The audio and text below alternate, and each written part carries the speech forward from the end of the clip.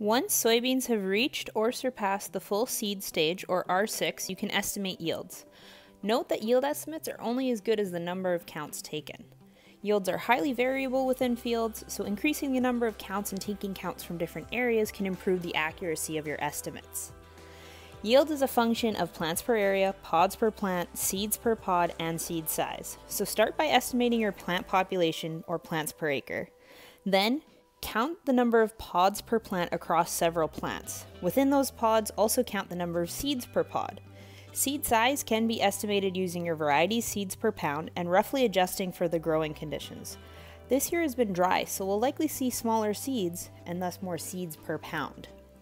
The MPSG Bean app does have a yield estimator tool for soybeans, and within it you enter your plant population and enter in those counts you took of pods per plant, seeds per pod, and seed size.